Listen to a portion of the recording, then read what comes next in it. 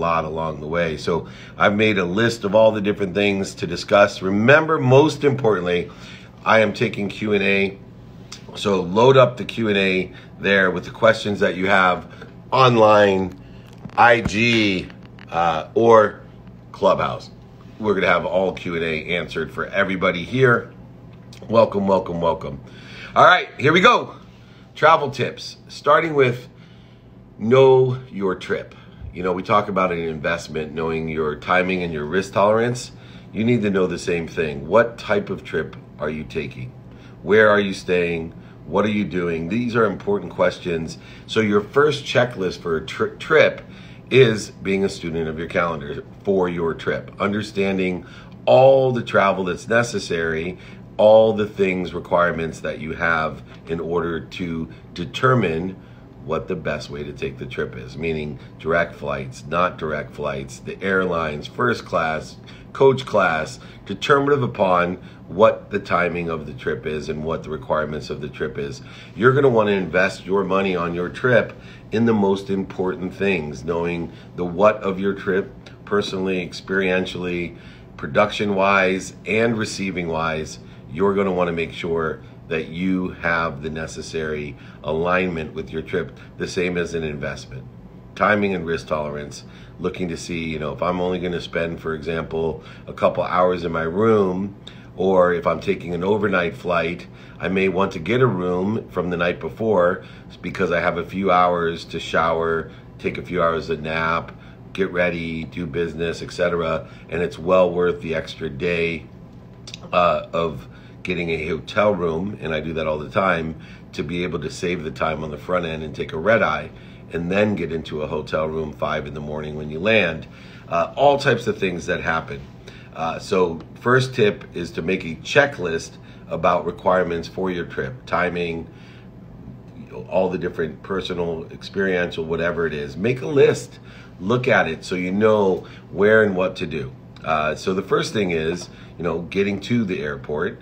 We want to determine how long it's going to be if you want to park a car.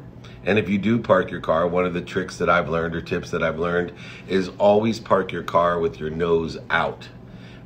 Much easier to find. If anyone has taken longer trips, especially, and parked their car, it can't remember, take a picture of everything, by the way, on your trip. Another essential, I take a picture of what I packed. I take a picture of my passport, my driver's license, a credit card. I take pictures of everything or anything that I may forget or lose or get stolen. I take a picture of it.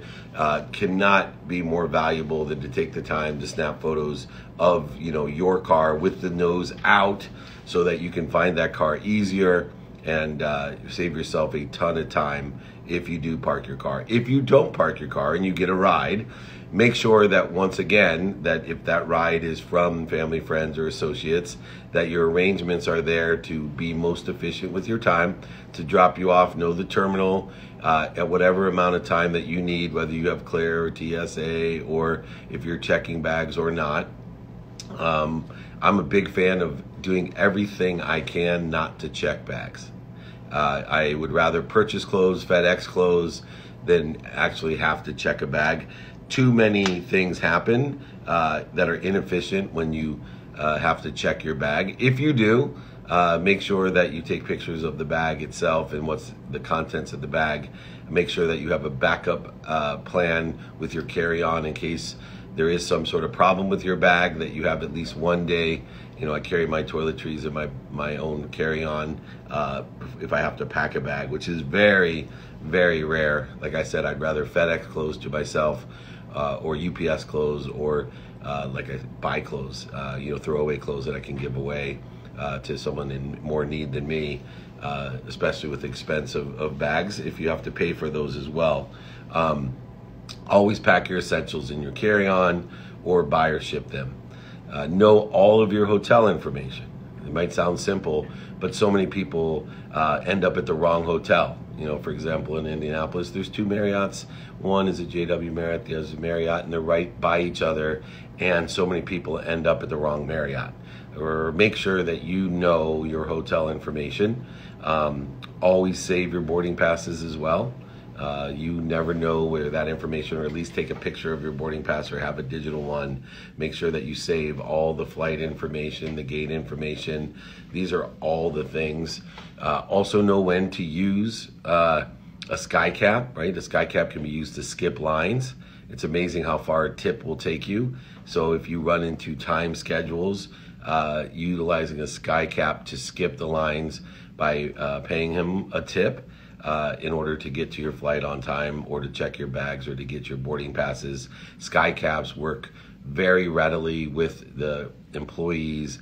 They have a great relationship, and to be able to give them a little bit something else extra, a little lanyap, it'll go a long way with the sky cap. If you're a new traveler, if you're taking new travelers, start with something easy, right? My kids have been traveling for years, but I, didn't just throw them to the wolves on their first trip and send them off to Kenya, right? Give them an easy 1-hour trip with you and explain and teach them all the nuances of traveling, and or yourself, if it's your first time traveling. Make sure your phones are all sorted out. There's a whole system for phones to make sure they're charged, to make sure you have additional chargers. Prepare for the chargers not to work at the airport. Prepare for the chargers not to work on the airplane. Prepare for the internet not to work in the airport and the airplane. Make sure, as I am in the hotel room today, I have a backup system because the hotel internet is down. And so the training here would not be going on right now, but for a hotspot that I have, and was prepared with 2 and 3 backup plans in case power or internet doesn't work. Make sure you think through these things. It can change your entire trip in productivity, especially if you're not prepared with stuff to do with no internet, or you're not prepared to do with stuff with no power. Make sure that you have prepared yourself to use that time, whether it's for rest or meditation. Sometimes I will take flights purposely at a time so that I can just rest. I can sleep, and I can overlap my sleep with getting or teletransporting myself from one location to the next. There are all types of productivity. Remember, when you travel, on average, it could take 6 to 8 hours to get to even the most simple destinations. And if you could save 2 hours or create 2 hours of productivity, and if you travel 10 times a year, that's 20 hours. That's almost 3 days of productivity. 100 times a year, that's 200 days. 200 hours, right? And if you're like me, 200 days a year, each time I'm 2 hours more productive by creating these systems, right? It's 400 hours of productivity. That's 10 weeks of productivity. And if you do that over 20, 30 years, it's amazing how much farther you get compared to other people just from understanding productivity. Remember, you get improvement by utilizing measurables, and these measurables are important. Luggage. Right? Not only do we need to understand internet and power, but luggage. Use the right luggage. Think about what you're doing as you create the criteria or the resource list for every single trip. That's the majority of what we do, and we align it as a student in your calendar. Make sure you pack the right luggage, right? The luggage that will fit on the overhead. I purchased a perfect bag that is the maximizing space for the overhead. It's long and flat, and it allows me to have not only packables, but it also allows me to have hangables, including the right gear beyond luggage. So the right gear, flashlight. I actually create what's called a go bag, and the go bag is an accumulation of all the lessons learned. And all of these tips, like I said, all these tips are in the exercise I created. If you want them, just email me, david@dmeltzer.com. But the go bag is a golden secret that I've learned. So throughout a trip, you will think about, gosh, I wish I had Q-tips. Oh my gosh, I wish I had a brush. I wish I had an extra charger. I wish I had a Tide stick. I wish I had, tape. I wish I had clothing tape. I wish I had collar stays. I wish I had a pair of socks. Whatever it may be, every time I said I wish I had on a trip, I went home or during the trip bought it for my go bag. And therefore, my go bag is either put into a carry-on or a separate carry-on by itself, determinative upon where I'm going and what I'm doing, that has every single item that I wish I would have had in, whether it be a flashlight or Q-tips or suntan lotion, and it's amazing. Band-Aids, creams, whatever it is, all travel size. So I always have a little toothpaste, a little shampoo, a little soap, a little ear things, whatever it may be, all are there. Another thing is backup data. Make sure you have 1, 2, or 3 sources to get the content that you need. Backup data on sticks or memory, external memory drives, laptops, phone, etc. Cloud data backup. Make sure that everything's backed up accordingly so that it will save you and make you more productive, etc. Another one that's new over the last few years is apps, right? Do a resource check on the applications that you're going to use. For example, Flight View is one that is very critical for me, where I put all the flights in a trip that I'm going to take, and it keeps me up to date right from the source. What gate, what terminal, what times the actual plane is going to land, and what gate you land at. If you're connecting flights, it's especially valuable to have apps like that. But I would make sure that you do an app check of what apps you're going to use and need to use, and make sure they're up to date, make sure they're working, and you can also work from there. So that's a new one on there. Towel, it's nice to pack a towel for a variety of reasons. If you have room, I always try to pack a towel and utilize that, rolling it up. Now, packing itself, the best tip I have for packing is determinative upon what your trip is like. Use YouTube. YouTube has so many great packing tips, from using the plastic from your dry cleaning and rolling clothes up in there so they don't get wrinkled, and rolling clothes in general, to how to pack jeans, dresses, hangers, whatever it is. Go ahead, use YouTube for the best techniques on packing what you're gonna pack. If you have dress shirts, put in dress shirt packing. If you have jeans, put in jean packing, shoes packing, accoutrement packing, whatever it is. You will find unbelievable tips on YouTube of how to pack. I already talked about extra socks. Make sure that you have all the necessary cards that you need, and you've taken pictures of those: bank cards, credit cards, passport, insurance cards, whatever they may be. Make sure you have a digital wallet that has pictures of all of these different things there. Make sure that you are not afraid of using old school maps. We trust, it drives me nuts, but we trust our GPSs on the phone way too much.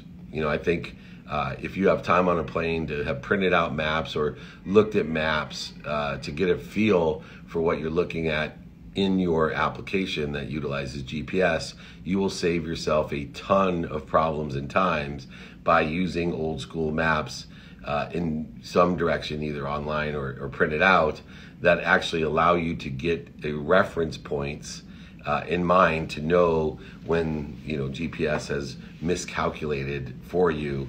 And the more time crunched you are or efficient you are, in my opinion, the more crucial it is to use old school maps, and don't be afraid to use them.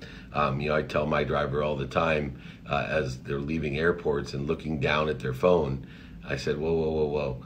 For almost 100 years now, people have been driving out of this airport. Look up at the signs, it'll tell you where the freeways are. Once you get onto the freeway, go ahead and use your app in order to effectuate where you're going. But in those very tight decision-making constructs, the GPS is not 100% accurate. And so use, and don't be afraid to use those maps. Also, determinative upon the type of trip that you're taking, don't be afraid to go to the tourism office. There's so many great resources of knowing where things are, what's close to here. If you have business meetings or personal issues that you want to deal with, the shopping, the food, all of these things, your tax dollars have paid for tourism offices that literally know almost everything around you, to ask questions and to be prepared. I also am not a big fan of money belts. I think money belts are a target. people see you using a money belt, you become a target. And so when it comes to keeping my things safe, I have hidden spots that I use, and I vary them, determined upon the bag I have, the clothes I have, where it is to hide my valuables. And I only take with me what I'm going to need, especially on the financial side, trying to use Venmo and credit cards, and only bring as much cash as I need or think I would need in any circumstance, or any cash I'd be, not afraid to lose. Let's just put it that way. Always carry some sort of lock with you if you have longer trips. It does not hurt. I also believe, reading about an area, if it's a personal trip, will enhance the trip as well. One of the other tricks that I use is I scout out, I believe in having a very inexpensive gym that's nationwide, and you all know the names of these gyms. You can save a ton of money, time, and resources. I used to fly into Manhattan and I'd go to a 24-hour fitness, and I'd work out right off the plane. I'd shower, shave, have everything there, do a whole day of work, and that enabled me to fly back home that night, take a nap on the plane, but do what other people might spend a week and literally tens of thousands of dollars I could do and be productive in one day in New York because I had a gym membership.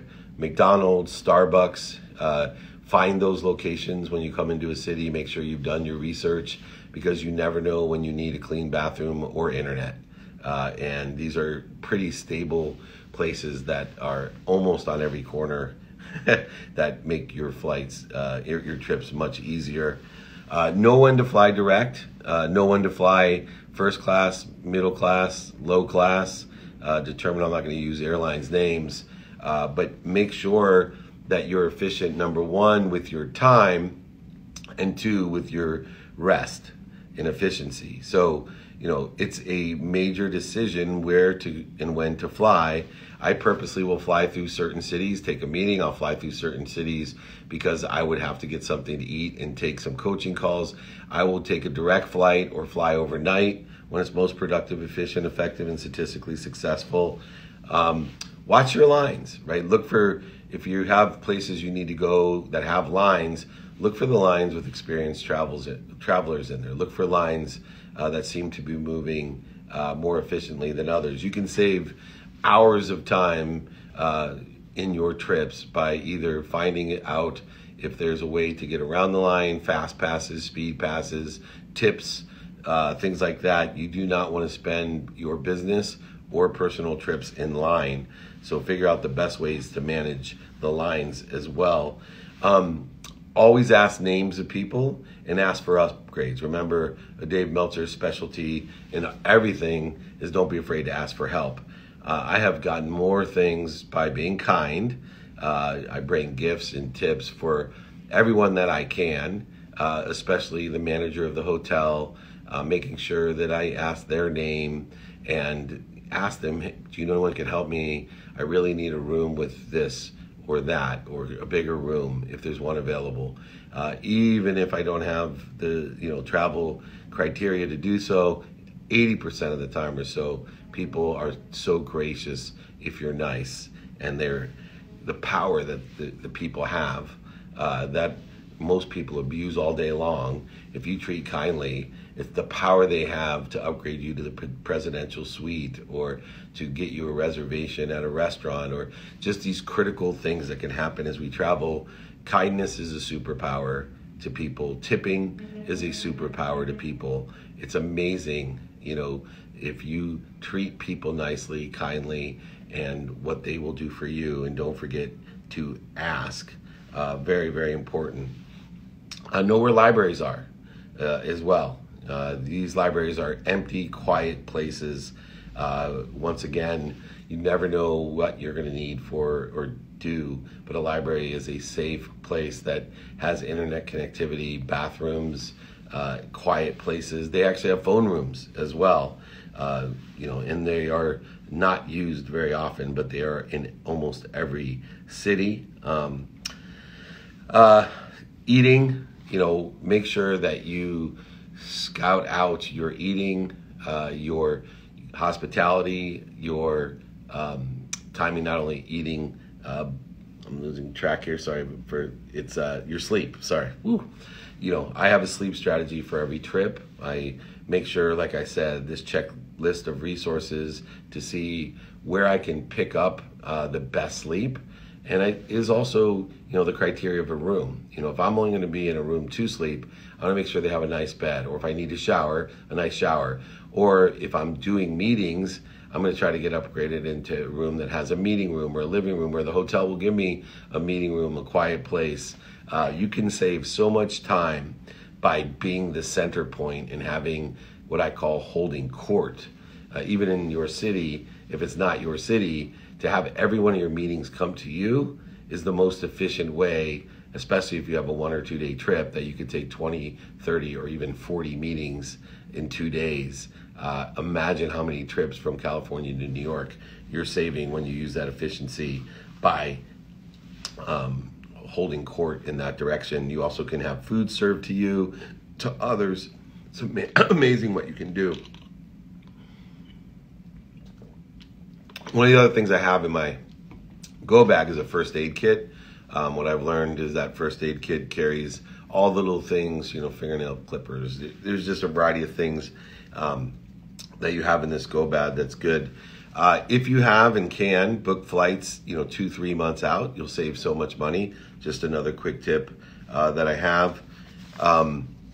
Be open-minded, open-hearted, and open-handed on a trip. Double check everything. I'm on a trip right now, as I mentioned, for my daughter's graduation.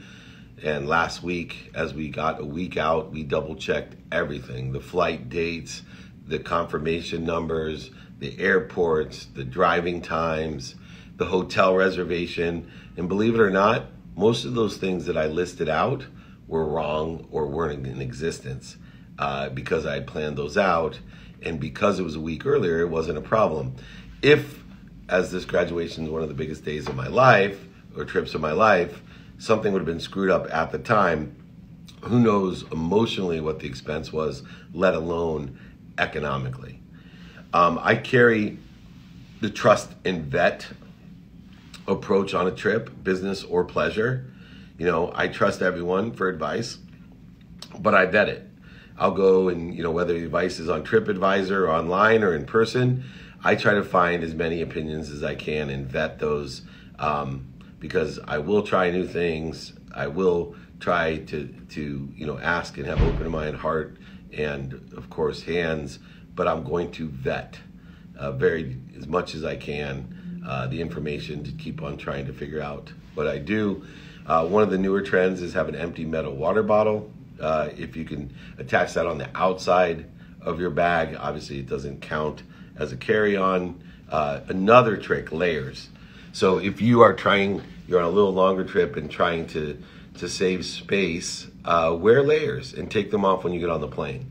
So I have jackets that have huge pockets. I fill them with socks and underwear and sometimes my toiletries, inside and out pockets. So I'll have that jacket. I'll have a smaller jacket under there filled with the pockets. I'll have my sport coat.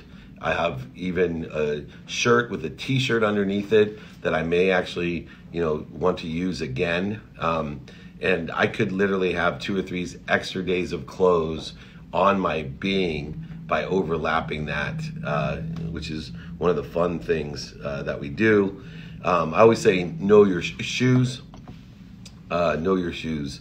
Workout shoes, walking shoes, especially women. Make sure that you have the right shoes. Know your shoes. There has to be a shoe strategy, not just for looks, but for functionality as well. Walking tours are great to take on personal trips. Attraction cards are great to use. Determined upon, I always hide emergency cash, and that's hidden. I will sometimes, determine upon the hotel, use their safe, but make sure that you take a picture of the safe, put it into your phone as well, so you remind yourself in some respect to make sure you get your stuff out of the safe. Ask. Travel insurance. is another big question on tips. You know, if there is the likelihood that you may change or cancel a trip, or, you know, something could happen, go ahead and pay for the insurance. If you are more than 99% sure, which is a majority of your travel, that you're going to the graduation, you're not going to change the time, right? Then go ahead and don't pay for the insurance. But if you have doubts, it's well worth it to have the insurance on a trip and get travel insurance. It's very inexpensive. You want to be frugal when you travel, but not cheap. You know, know where to spend your money. You know, if you have a favorite restaurant and, you know, you want to, you know, use that and go to lunch there instead of dinner, you can save money. A couple just generalities before we go to the Q&A part of our famous Friday trainings. Here's a couple simple ones. Be patient, right? Be patient. No matter what it is, have patience, be respectful. Remember, most of the people that you deal with are not being treated with respect all day long. Respect is the best tip you can give. When you show someone and treat them like your boss, that may not sit in that position, you are going to win every time. Be kind to your future self and be patient and respectful. Relax, right? If you feel, you know, that there's triggers going on and need to be offended and need to be anxious, frustrated, worried, angry, guilty, offended, all these things happen when we travel. Just stop, drop, and roll. Breathe. Don't try to resist it. Take a moment. I had a horrible experience when I was at the NFL draft a couple weeks ago. Everything was circling around me. I had my friend who had surgery that I was meeting. I was meeting my aunt. My uncle had passed away, and my cousin, and she had to go to work, and my car went in the wrong direction, and I was doing a thing with all this stuff, and all of a sudden I just decided to give up on it. I just decided to stop, breathe, and start over. And that's what we want to do. Try to also, you know, take pictures on your trip so that you have, you know, things that will remind you who you met, so you can follow up appropriately. You know, I codify what went on in the morning and night with gratitude, as well as with pictures, as well as with lists, to make sure that, you know, I'm texting. You know, when I meet someone, I'm texting it either to myself or to others to make sure that I'm repositing all of that different stuff that we are. I try to sit at the front of the plane. Why would you want to waste time by sitting in the back of the plane? Doesn't make any sense to me. You know, it can, think about it, each flight, it could take 30 minutes extra if you're at the back of the plane on average. So on there and back, it's an hour of your life for productivity to sit there. So these are just a few of the trips. I have many more. If you want the exercises, like I said, just email me, david@dmeltzer.com. Get the travel tips. This is our first time ever doing this training. I went down as many as I could in a half an hour, but we want to get to Q&A about everything. That's my favorite part. Remember, next week is bring your own questions. I'll bring the answer. It's an Ask Me Anything Friday. We're going to love it. I will be traveling once again, so hopefully connectivity will be great. All right, it's time to get these questions rocking and rolling. I'm going to take one from online as I bring up one of our faves. Christina Madrigal, you are on deck. Let me take this first question right here. How do you clear your mind during meditation so you can receive a download? First of all, meditation is the practice of being quiet. So meditation is the practice of being quiet.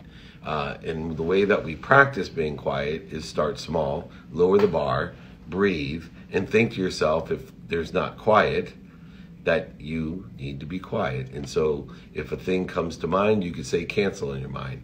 If it keeps coming back, you could say clear. You could breathe through your nose, out through your mouth. Remind yourself this is the practice of being quiet. And soon this muscle starts taking over and allowing you to get clarity, balance, and focus on what you want. And when you clear the interference between what you and you are connected to, it's extraordinary the downloads that you receive, the information that you receive, and then you learn through that meditation to transcode that and transform it and transition it into a material way.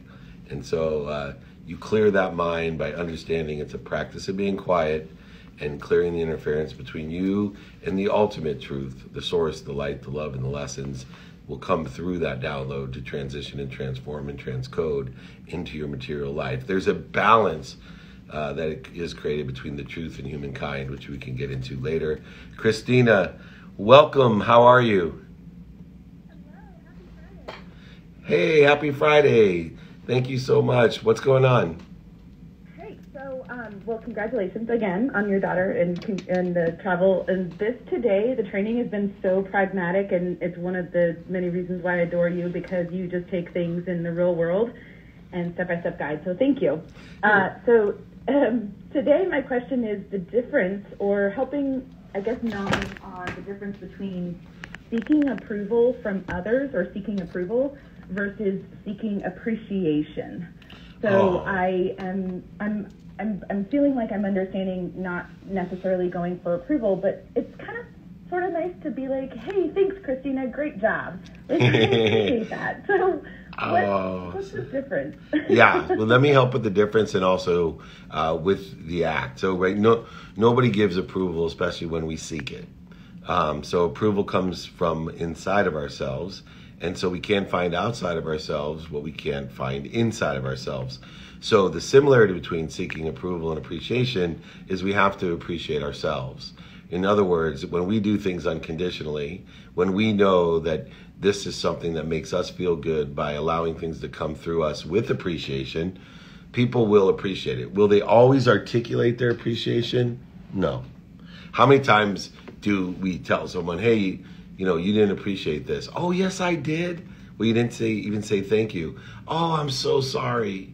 Right? We're human. There's once again this reconciliation of the truth and humankind. And it's so difficult because we project this expectation that people are better than we are. How many times have we forgot to say thank you? How many times have we maybe appeared not to be grateful or even appear to approve others? As a parent, as an aunt or an uncle, or as a sibling, or as a spouse, or even as a child. How many times do you think that our alternate relative doesn't feel appreciated or doesn't feel approved when that's not our intention at all? I mean, I will tell you, having 3 daughters, and especially teenage daughters, that they could not even imagine how much I appreciate them or imagine how much I approve of them, how proud I am of them. But do I articulate it effectively all the time? Not a chance. There's this reconciliation between the truth of how I feel, knowing how I feel, and humankind. And I am part of humankind, and so are you. Meaning that we are not perfect beings who can articulate what we feel correctly, or articulate what we feel all the time, or articulate what we feel of what someone else would interpret, meaning it's not what we say, it's what they hear. I've complimented people and I've offended them, and I had no meaning that they thought I had. And so I think the best thing to do, Christina, is utilize forgiveness to find the appreciation and approval within yourself, and you'll find that more and more people not only appreciate and approve you, but they start articulating it in a better way. You know why? Because when you see it inside of you, you will give that meaning to what other people do and say and act upon outside of you. And the same acts that used to seem to you or perceive to you to be non-appreciative or non-approval will absolutely feel emotionally that you're being approved and appreciated. Does that sound fair? Oh my gosh, yes, so much. Thank you. Thank you. Thank you. And I appreciate you always asking questions. Again, it always, for anybody that does these things, fireside chats or, clubhouses or whatever, we all know the first question, is the most important. So I just want to articulate to you, Christina, that I appreciate you always having that first question ready for me, because they start lining up behind you every time. And thank you for breaking the ice. All right, I'm going to take a quick question online, and then Kelly Kay, you're going to be up next. The question is forgiveness the key to happiness? So the key to happiness is that you already are happy, just like you already are healthy, just like you already are wealthy. And forgiveness is the key to clearing the interference between you and what you already are. And so forgiveness is a key to clearing the interference. Forgiveness is the key to radical humility. to allowing you to identify the triggers of the ego and also to resolve the triggers of the ego. Forgiveness is one of the tools to reconcile this great truth of happiness with humankind, with what we are, an amalgamation of feelings and embodiment that is confused and creates interference between what we are and what goes through us, with gratitude, forgiveness, and accountability. So look at forgiveness as a tool to clear the interference between you and what you already are, and you already are healthy, wealthy, happy, worthy, or anything else you want to be. You already are those things. Let's use gratitude, forgiveness, and accountability to clear the interference. Let's use stop, drop, and roll when we identify the triggers that are interfering with that happiness or other things that you already are. Thank you for that question. And now, Kelly K, what's going on? Hey, how are you? And this is my first time in here. Thank you so much for hosting. Thank you. My question, thank you. My question is, I have a partner, so I have a co-founder and a couple of other people that are interested in working with me and what I'm building. And one partner, it's such a strange problem to have, but he will often do things without asking that are meant to be kind of like surprise helpful. But I would prefer being able to discuss and, be part of those decisions. How in the world am I supposed to not come across as unappreciative of someone just going ahead and making the call to do something? But I'm the CEO and I need to be kind of filled in. Does that make sense? And so I'm trying to navigate gratitude, but also leadership. If you have any thoughts on that, thank you. What a great question. And, this is a management tool that I've learned over the years by understanding how to communicate what needs to be reviewed and what doesn't, what needs to be approved and what doesn't. And it is a fine line, and it's a subtlety that needs to be expressed, especially as a leader. We are trying to be intelligent followers. What does that mean? The best way to approach someone when they are acting with good intention, but in an inefficient manner, is to use teaching and learning as the lower vibrational methodology in order to effectuate communication. In other words, ask them to teach you what they did and why they did it, and then through that teaching saying, hey, I want to know how you're doing this, and this could be one of these surprises that he's doing or she's doing, whatever it is, and have them teach you what they're doing. And I want to get your mindset through that. Okay, you were thinking this, and say, would it be possible if you could have done this? Do you think it would have been better if we did this? And through those teachings, you're lowering the resistance between you telling them what to do instead of finding out what they're looking and listening for, or what their objectives are. And you may actually learn that you may not want him or her to ask you every time. And so I think using learning and teaching, reminding yourself as a leader, you're an intelligent follower, and taking the position of a follower and an intelligent one to understand why and how and what they're doing in order to effectuate either that they're doing it better, or there's a better way to do it, or there's a different way to do it, but using teaching and a low resistance as an accord to get that mutual understanding and relationship and change that you're looking for. Does that sound fair? Absolutely. That's fantastic. Thank you. You got it. Thank you, Kelly. And you come back again. We love having you in here, okay? Thank you. Thank you so much. Cool. Okay, I'm going to take another question online. And Rehan Zab, Z-A-I-B, if I butchered your name, I forgive myself, and hopefully you'll forgive me as well. But let me get a quick question online, and then we'll get to you. Looks like we got a travel tip here. When you have back-to-back connecting flights, how do you steer clear of anxiety or frustration? Okay. Well, one, I use Flight View as an app so that I know exactly where I'm coming in, what time I'm coming in. I'm also tracking the flight going out, what gates they're at. I've also charted out using the traditional maps that are usually provided on the airplane if I need to get food, where and how, if there's connecting buses, trams, whatever may be necessary as well. I sit to the front of the plane to maximize the amount of time that I'm going to have on back-to-back or closer connecting flights. In other words, I'm getting alignment, taking action, and preparing for adjustment. I'm utilizing the AAA strategy to do so.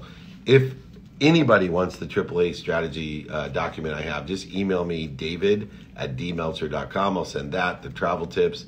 I'll also send my book to you. It's in my book, ebook, audiobook, or a hand-signed book from me. I'll ship it to you. I'll pay for the book and that. So make sure you use the AAA strategy. Get alignment with the connecting flights by using the apps, the maps, and any other resources you have. Take action, but prepare for adjustments, and you will have no anxiety or very little frustration. All right, Rehan, you're up. What question do you have for me?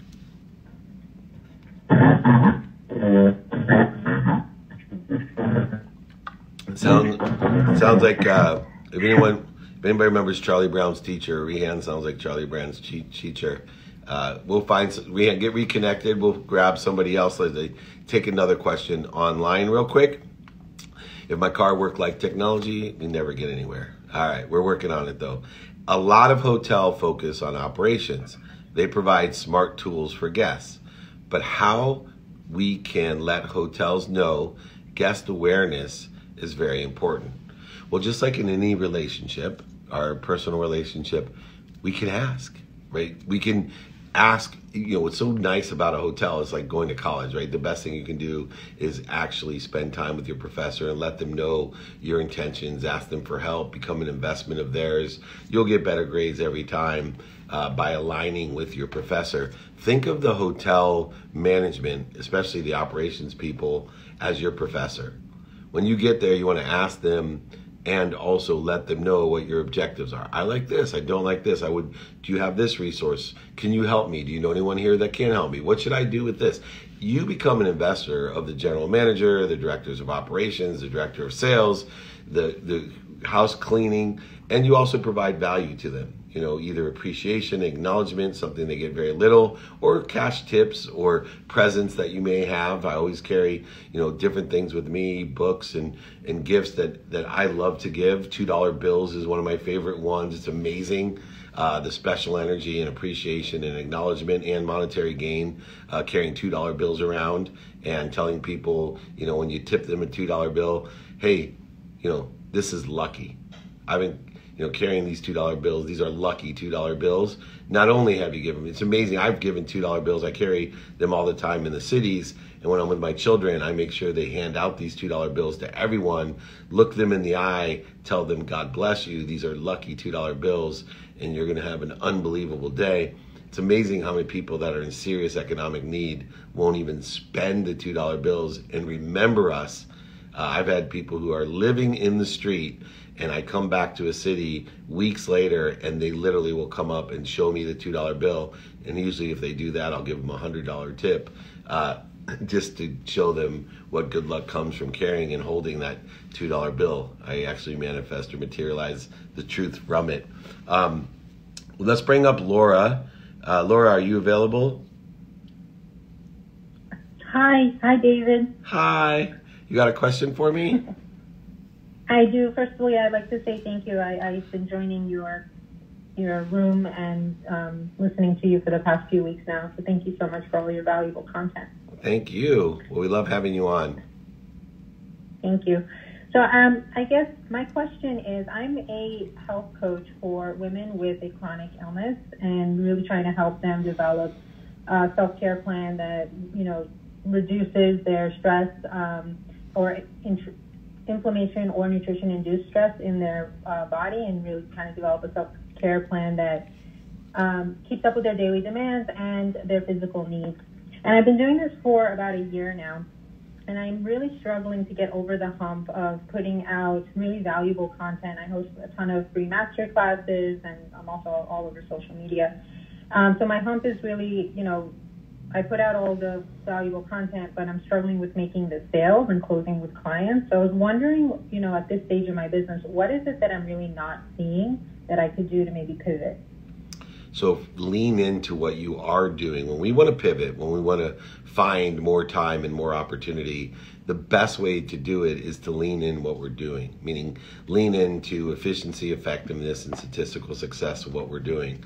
Utilize the lenses of productivity, of really analyzing and studying how productive am I at what I'm doing, how much value am I providing, where am I providing it, who can help us. Knowing the 5 daily practices of knowing my what, knowing my personally what, experientially what, giving and receiving what, knowing my who, not only who can I help, which is quite definitive in what you're doing, but also who can help me. Know your how, right? By studying with productivity, accessibility, and gratitude. The accessibility is a duality. The accessibility says, how accessible am I to others and how am I accessing what I want? And of course, gratitude is giving meaning, the right meaning, by leaning into what you do today, by learning even better to love what you do today so that you have more time and more opportunity. The better we get at what we actually are doing, the more time and opportunity we're going to have to do other things, more things, and allow those things to mature and aggregate and compound on themselves. So then I have actually 2 great choices or 3 great choices or 2 great businesses or 3 great businesses. Too many people try to diversify their focus, and then they end up dissipating and diluting the initial things that they have that are creating an opportunity in time, and then the time and opportunity diminishes and both fail. So what you need to do is, through those lenses of productivity, accessibility, and gratitude, lean in by increasing the skills, the knowledge, and desire that you have. Know your what, your who, your how, your now. Start prioritizing effectively what's important to you, and then, of course, reduce the interference by practicing ending fear. In other words, the definition of knowing your why. Once again, I'll send that to you, Laura, as well. David@dmeltzer.com, the 5 daily practices, my travel tips, AAA or audio, my ebook, or I'll sign a book and send it to you, Laura. If you just email me, David@dmeltzer.com, or anyone that's listening. Great question. Thank you so much for joining us. Thank you. Awesome. All right, I'm going to take another question online. Anybody else that has a question on Clubhouse, let me know. We will start here. What do you consider your greatest success as a father? 4 things. If my children are healthy, if my children are happy, if my children appreciate me and others, and if my children love themselves. Those are the 4 things that I look at as a great success. Is my children are all healthy, they're all happy, they all are appreciative, and they all love themselves. Greatest success as a father is their continual progress in these 4 areas, which creates an extraordinary abundance and happiness to and through me, knowing that I'm planting seeds for the future, planting seeds under trees that I may never sit under. All right, we have another question on Clubhouse. We got one of my team members, and he's doing such a great job. He's my savior. His name is Jesus. Hey, Dave. Thanks for that introduction. Real quick question about the graduations and stuff. What should we take out of a graduation, and what lens should we look through? Yeah, so, taking from a graduation is we don't want to attach our emotions to the outcome. What we want to do is attach our emotions to the journey, to the enjoyment of the consistent, persistent pursuit of our potential. A graduation is a milestone. It is not something that we attach our emotions to, but through. And we start appreciating through the lenses that I told you. The lens of one, productivity, is through this graduation, which represents and acknowledges a certain amount of experience, a certain amount of knowledge, a certain amount of desire, that I now am more prepared with my skills, knowledge, and desire in order to effectuate something coming up. Utilizing that milestone to inspire, to remind, to recollect, and remember how grateful I am, as well as productive and accessible. It is a milestone as a reminder, a recollection, in order to facilitate greater expansion and growth, but it is not the end. I spent too many years attaching my emotions to graduations. I'll be happy when I graduate college. I'll be happy when I graduate law school. I'll be happy when I graduate business school. I'll be happy when I graduate. I'll be happy when my girls graduate high school. No. I am happy in the enjoyment of, right, consistently every day, persistently without quit, pursuing my potential in education, my potential in giving, my potential in business, my potential in writing or speaking or producing, whatever it may be. I am enjoying that pursuit. And the lenses that we use are the same lenses that we talked about in the 5 daily practices of knowing my what, my who, my how, my now, and my why, using productivity, accessibility, and gratitude as those lenses, the Meltzer kaleidoscope that provides abundance, that allows me to view a world between limitlessness and infinity, a world of more than enough of everything for everyone. And those are what I would utilize. The biggest thing with graduation is there's this huge disappointment. And I was in an interview today and this was incredible, the Olympics, and I forget which Olympics it was, but the person that was in charge of the Olympics, was asked what his greatest accomplishment when the Olympics was over, and he said, nobody that worked for me killed themselves. And the reason that he said that was that every other Olympic beforehand, people had attached their emotions so heavily to an outcome that when the Olympics were over, even though they knew it happens every 4 years, even though they knew it was only 2 weeks long, even though, right, that the letdown, the void, shortage, and obstacles and interference was so great, the depression, anxiety, and frustration, the triggers of the ego were so enormous from all the effort that had been put in, that depression, anxiety took over and people took their own lives. We do not want to attach our emotions to an outcome. So many people have so many family difficulties at these graduations. They create so much interferences, so many void, shortages, and obstacles with the people that they love, that they ruin the experience of graduation, which is just part of the consistent, persistent pursuit of the potential, the celebration. The celebration. You will never be happy if you attach your emotions to an outcome, because the outcomes will come and the emotions will still be there. So utilize that with the lens of productivity, accessibility, and gratitude. Reconcile truth with humankind.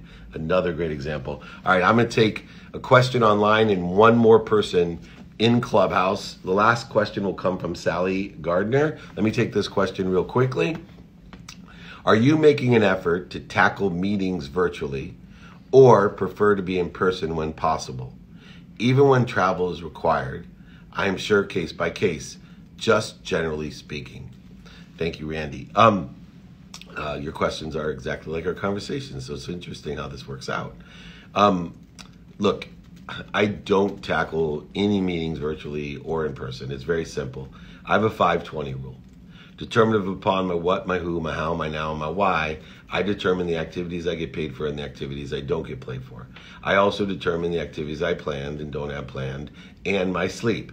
I also utilize the 5-20 rule, whether it's virtually or in person, whether they're, like I said, I hold court. I try to get everybody to come to me. But for example, if I have a speaking engagement in Los Angeles, like I do on the 25th, so if anybody out there is in Los Angeles, I'm doing a great thing with Michael Brandoff with his art gallery, a fireside chat at 5:30 p.m. on the 25th of this month, next week on Tuesday. I will have 20 different live meetings, minimum, and I'll have 30 virtual things because I have a 5-20 rule. I will take my 5-minute phone calls and my 20-minute meetings virtually and in person, determinative upon what the prioritization of my 5 daily practices are. So if that fireside chat is most important, then that will be the centralized hub of utilizing my activity I get paid for and activity I don't get paid for. It'll create the efficiencies, the effectiveness, and statistical success of what I do. See, the non-determinant factor isn't virtual or not, it's prioritizing and knowing your 5 daily practices. That's why I want to send everyone those practices. It's free. Let me just email me, david@dmeltzer.com, or my ebook, audiobook, or my handwritten signed book shipped to you and paid by me, david@dmeltzer.com. Please, these are answers that make things so simple and clear, balanced and focused, allowing you to be efficient, effective, and statistically successful. You can bend time with productivity, accessibility, and gratitude. You can reconcile the truth and humankind, and the imperfections that exist between the continuum of the conscious, the subconscious, and the unconscious mind, between your practicality and your emotions, your faith and your dollars. Both currencies can be reconciled in this truth versus humankind scenario. It's not a matter of virtually or in person, it's a matter of prioritization and utilization of time. Thank you so much. Last question, here we go. My friend Sally Gardner, what do you got for me?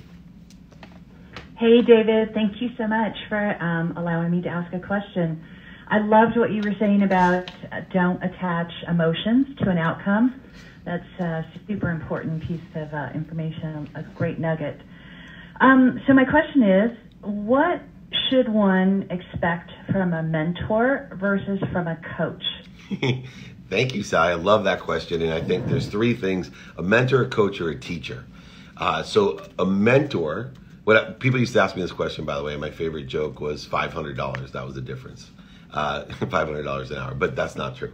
A mentor, exactly. A mentor is someone, thank you. A mentor is someone that gives the best of themselves. So a mentor sits in a situation that you want to be in. They're the ones giving you directions on how to get there from their own personal, not giving their best to you. And then a teacher is someone that is able to explain to you how to effectuate what a mentor or coach it may be giving you or getting out of you. And so a teacher is someone that actually can explain it to you in a simple way.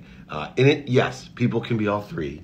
So don't think there's only one. But it's important, I think most important, that when you're in a relationship in this type of nature to help people, that you determine, does this person need mentoring? Does this person need coaching? Or do they need a teacher? And when and where to be a mentor, a coach, and a teacher, especially as a parent, is so essential. What a great question. So remember, give the best of yourself as a mentor, get the best out of them as a coach, and explain things so that they understand them as a teacher. Sally, you're incredible. What a great way to end. I'm going back to celebration. I'm a celebrant, not a celebrity. That's my goal, to empower over 1 billion people to be happy. Remember, everyone, if you want any of the exercises from the AAA strategy to the 5 daily practices to the travel tips, just email me, david@dmeltzer.com. Also remember, if you want my book, ebook, audiobook, or you need to sign a book and ship it to you and pay for it, not a problem, david@dmeltzer.com. Every Friday, 11 a.m. Pacific, no matter where I am, what country I'm in, I will do my best, as I have over the last 20 years, to help people and allow them to empower others to be happy, to make more money, help more people, and have more fun. Next week's training is BYOQ. You bring the questions, I'll bring the answers. Remember, most importantly, everybody, be kind to your future self and do good deeds. We'll see you next week. Thank you.